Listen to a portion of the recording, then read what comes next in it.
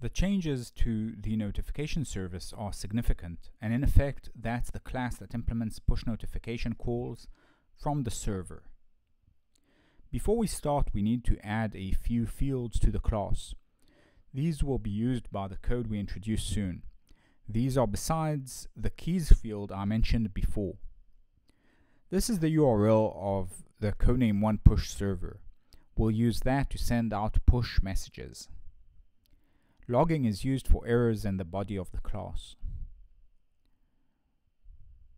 We need to inject the user's repository now, as we need to find the user there. The first step is trivial. It's about mapping the push key to the service class, which is exactly what we do here. On push registration, we invoke this method to update the push key in the user object. If the push server indicates that a push key is invalid or expired, we delete that key. A fresh key will be created the next time the user runs the app. The second method is internal to the server and it isn't exposed as a web service, but the former method is. The next stage is the push notification itself. We add these lines to the send notification method. Notice that a push key can be null since it can expire or might not be registered yet. This leads us to the send push notification method, but we'll get there via detour. This method is based on the server push code from the developer guide. Notice that this is the impl method, not the method we invoked before. We'll go through this first and then reach that code. We connect to the push server URL to send the push message. A standard form post submission request is used.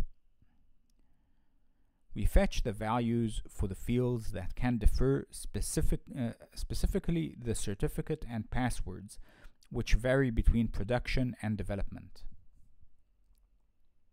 We send all the details as a post request to the codename 1 push server, which then issues a push to the given device type. The server can return 200 in case of an error, but if the response isn't 200, then it's surely an error. The server response is transformed to a string for passing on the next method. I'll cover the read input stream method soon. We need to go over the responses from the push server. These responses would include information such as push key expiration, and we would need to purge that key from our database. That's all done in the actual method for sending push messages. The async annotation indicates this method should execute on a separate thread. This is handled by Spring. We'll discuss that soon. SendPushImpl returns JSON with messages which we need to process. The Spring JSON parsing API has different forms for map/list, but we can get both in the response from the server, so we need to check.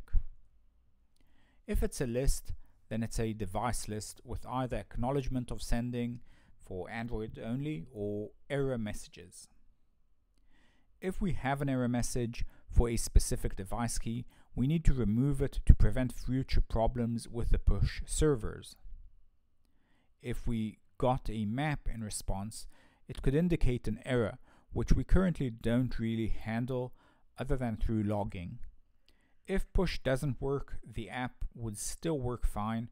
You'll just need to refresh manually. A better implementation would also use a fallback for cases of push failure, for instance WebSocket, but it's not essential, at least not at first. We referenced read input stream in the previous code blocks. It's defined in the code as such.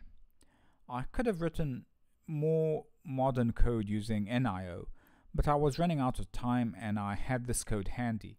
It does the job well. Next, we expose the push registration method as a RESTful web service. This is a direct mapping to the update method, so there isn't much to say about that.